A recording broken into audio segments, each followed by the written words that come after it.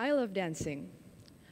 I remember my parents first enrolled me into a ballet academy when I was about 3 years old, and I thought it was the coolest thing in the world.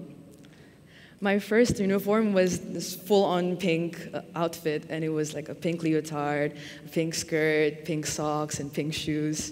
And I thought that I was on my way to becoming a real dancer. I remember I would always be so excited for every single class that I would be running into the studio. And there would also be the older girls that I looked up to who were in the higher levels, and they had different leotards. And at the time, the people who had the highest levels, they had the black leotards. And they also had the point shoes where you go up on your toes with. And I thought, you know what, I'm gonna be there one day. But then years passed, and I started to lose sight of what it really meant to me. I started to lose interest in dancing, and I started to think of it not as a passion, but more of like a lesson that I had to go to. It was like something that I was obligated to do because my parents paid for the classes.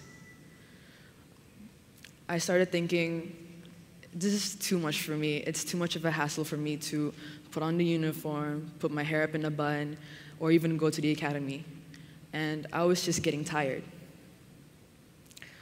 After about 7 years of ballet, I continued anyway. After about 7 years, I started to gain interest in learning a new kind of dance. And it was the complete opposite of what I had been learning my entire life. I joined a dance group in my church, and we danced like hip hop or modern dance. And obviously it's very, very different. But I really enjoyed it. I would even add in some of my ballet choreographies into the performances when I could. But that moment right there was where my love for the art grew. The more I learned about dancing, the more I started to realize how much I genuinely loved dancing and how much I enjoyed it, even if it was just a hobby.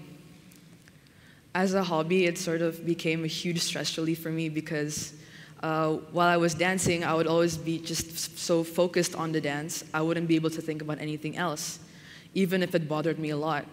So it really helped when I was in trouble or under a lot of stress, because I would be too focused in it to think about anything else. But then I had to stop.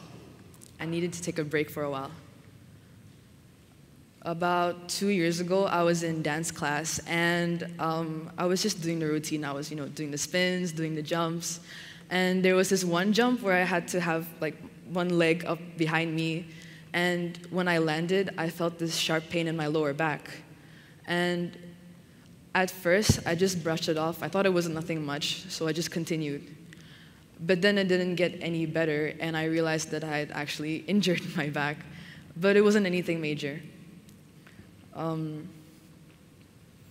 I started thinking to myself, let's just take a break from dancing for a while.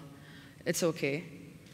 But because I stopped, I started getting drowned in negative thoughts because I was thinking, I can't do it anymore. I can't improve, and I can't dance the way I used to. And I was just really, really sad about it for months. And it was just a constant cycle of, thinking and regretting that I didn't take initiative to, get myself better quicker, or, work on a better technique so I didn't get injured in the first place. But then, at one point, I came to a realization that there was something that I actually gained from the injury. Time. Because I had more free time, I was able to reevaluate myself, and I started to look at the better side of things. Now I had more time to rest, I had more time for my studies, and I had more time for my other hobbies as well. And aside from that, I also had time to reevaluate myself and look at the big picture of where I was.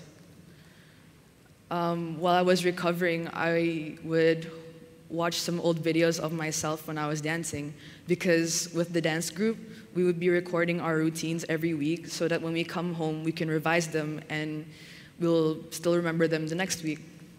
And while I was watching, I realized that I would be able to point out the mistakes that I made, because instead of actually doing the dance, I was watching it, and then that's where I realized, okay, I'm not giving enough energy in this area, or I'm not moving my arms correctly.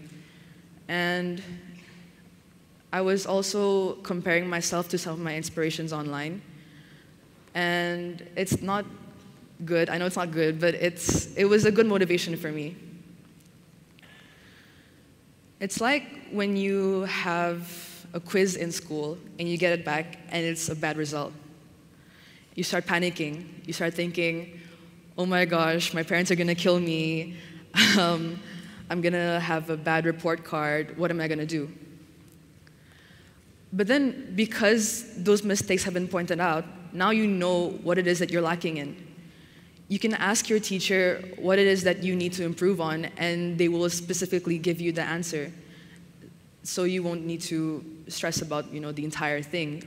And when similar questions come up in the next test or the next exam, you'll be able to remember the mistakes you did before, and you'll be able to remember, okay, I shouldn't be doing this, I should be doing that. It's very easy to fall into negative thoughts, believe me. And to sort of pick yourself up and look at the better side of things is much harder. But when you're actually there, it will make a huge difference in your life. If you just took the time to take a step back, take a deep breath, and look, you'll realize that there are so much more things that you can, do with your life. So if I were to leave you with one message, it would be this. Nothing in your life is 100% negative. Obviously, there would be some times where it seems like it is, but you really need to take the time to think about it and look at the other side of things. Thank you.